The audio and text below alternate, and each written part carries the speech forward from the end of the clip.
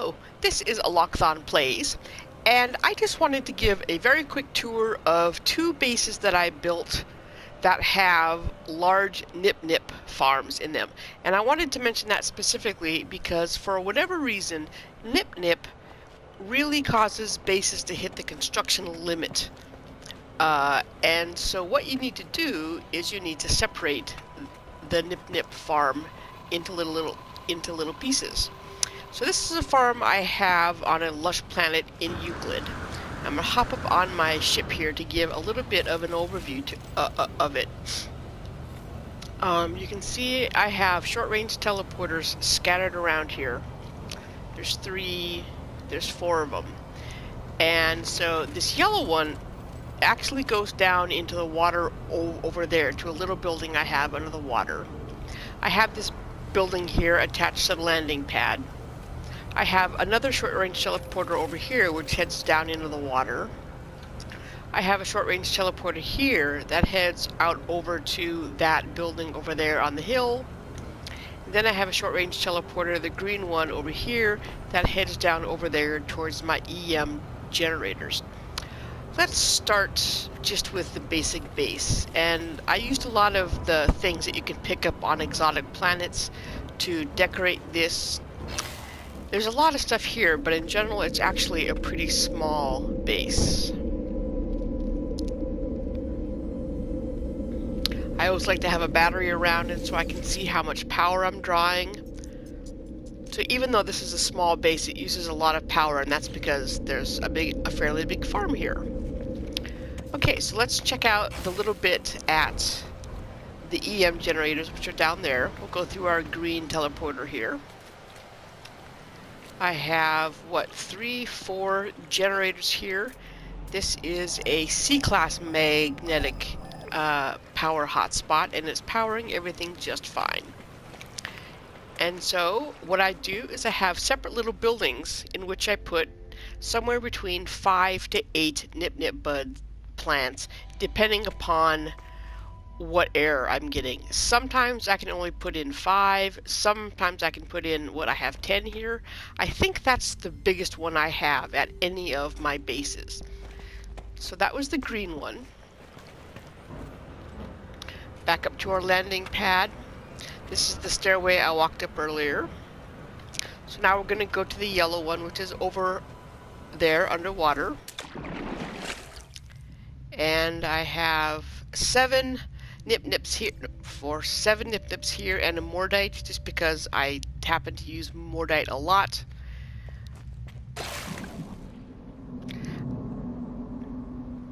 I didn't intend for this to be a Nip-Nip base, which is why some of these farms are underwater. I wouldn't have built this on the coast if I had intended to do this.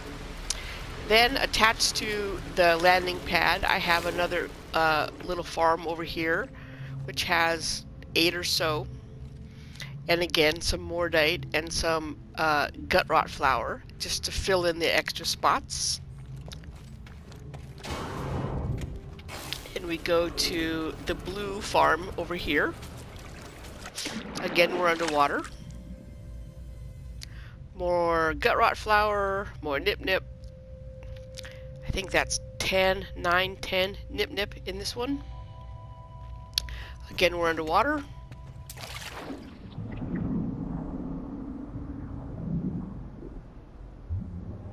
Oops. I can't remember the count of the Nip-Nip I have at this base. It's 30 or 40 or something like that. And then the red one over here is actually going to take us through a teleporter relay, so I'm going to get lined up correctly. Then step over to this one and go to the last little farm over here. This is the smallest one. And it looks like I'm having some dropout. I know that's actually planted. I would have put some gut rot flower or something in it. Oh, there it is. It popped in. The other thing about this particular little farm is it's got some ancient data structures over there. So if I ever need any nav data or drop pod data, I can go snag some. This save, however, is an end game save. I don't need any more of that. The last thing at this farm at this base, which isn't all that interesting, but just to show you what the complete base looks like, is down here. I have a galactic trade terminal and all of my storage.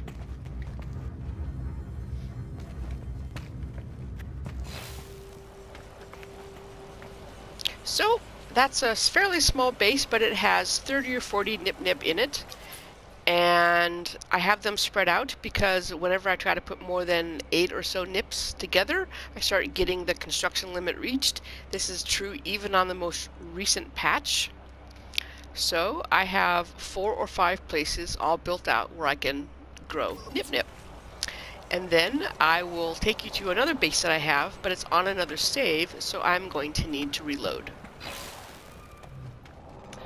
So here we are at my other base that has a nip farm on it. I wonder if that tree is actually going to grow in. There's supposed to be a tree there. There we go. And this is on a Hydro Garden planet.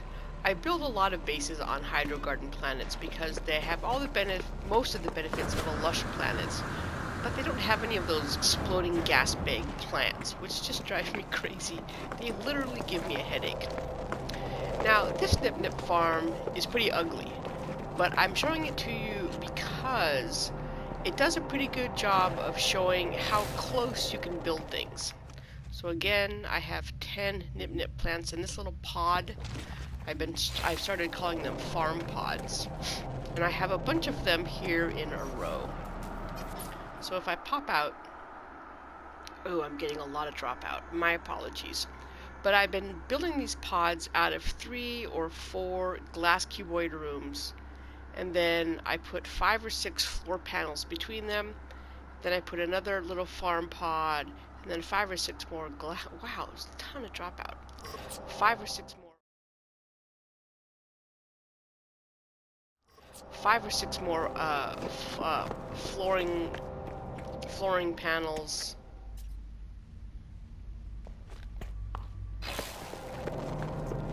And then I put the next pod. You can see that my construction limit got a little tighter here, so I had to put in Mordite instead of the nip. But as far as I know, you can do this indefinitely until you hit the edge of your base, and you can expand your base boundaries out to about 1,000 U in a radius, and so your base can be 2,000 U across. So, oops, try that again. Maybe you can see it a little better now? Nope. My poor little PS4 is just dying, so I can't show you what that looks like from a distance, which is actually probably a pretty good thing because it looks pretty terrible. But this is the way I get around the construction limits when I want to build a farm. It's fairly resource intensive, but you do what you do, right? You do what you gotta do. I do have a biodome down here. Oops. I had my my screenshot on, and so I lost my jetpack there for a second. What do I have in here? Oh, right. Do these remind anyone else of popcorn and pretzels? But I have the star bulb in here because, again, I hit the base limit. I don't know why Nip causes the construction limits to hit faster than any other plant, but it does. So if you want to grow a lot of Nip, you have to work around the process. That over there is another farming pod. So that is just a quick overview of how to spread things out in order to build a farm that has lots of nip buds. I hope you enjoyed this, and if you want to be all cool and stuff, or really anti-cool, you can hit subscribe and follow me when I put up new videos. I'm enjoying this video making thing a lot, so, you know, I hope they're of use.